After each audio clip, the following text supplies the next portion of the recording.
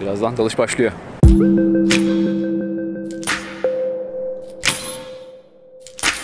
Bali'ye gelip de dalış yapmak isteyenlerin en çok uğradığı yer olan Manta Point.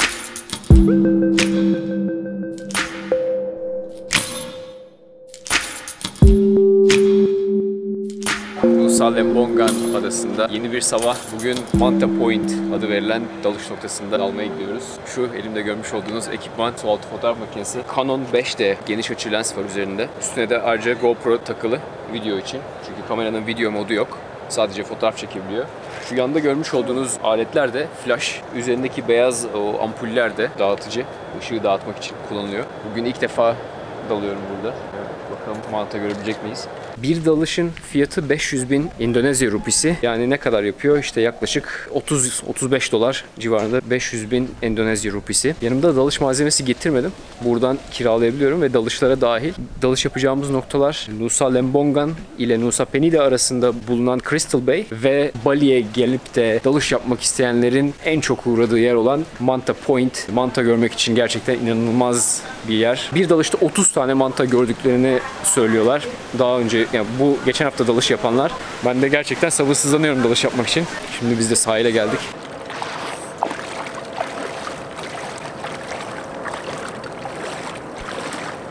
Su biraz soğuk. SUALTI fotoğraf makinesini yükledim. Şu anda burada oldukça sakin görünen bir hava var. Deniz dümdüz görünüyor ama şu ileride görmüş olduğunuz dalga kıranı geçtikten sonra bayağı dalgalı bir denizi var. Birazdan dalış başlıyor. Size biraz kullandığım SUALTI fotoğraf makinesi sisteminden bahsetmek istiyorum.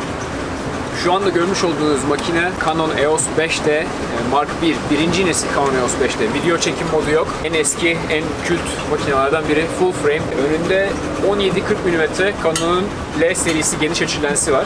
Şu görmüş olduğunuz camda Canon 17-40 mm'nin portu. Kamera iClight housing içerisinde. 60 metre derinliğe kadar su geçirmez bir housing bu. Yanında da 2 tane flash. Su altında renkler çok çabuk kayboluyor. Eğer derine inerseniz henüz 6-7 metre derinlikte sarı ve kırmızı renklerini kaybediyorsunuz. Yani yaklaşık 30-40 metrelere indiğiniz zaman sadece gri ve koyu mavi renkler var. Bu yanda görmüş olduğunuz flashların özelliği bütün o canlı renkleri tekrar ortaya çıkartıyor. Önünde görülen şu beyaz ampuller de diffuser yani ışığı dağıtması için. Eğer bunlar olmasa ışık sadece tek bir noktada odaklanacak. Biraz patlamasına sebep veriyor fotoğrafların.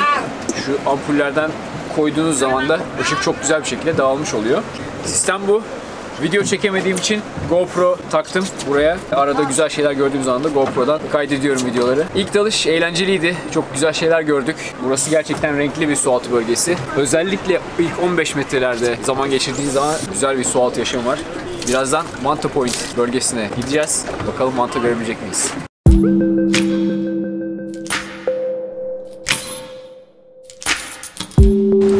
Oh, look at that!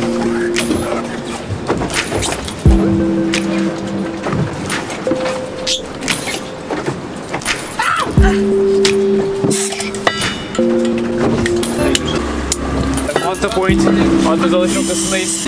Suya atlayacağız. Ekipmanı giydim şu an.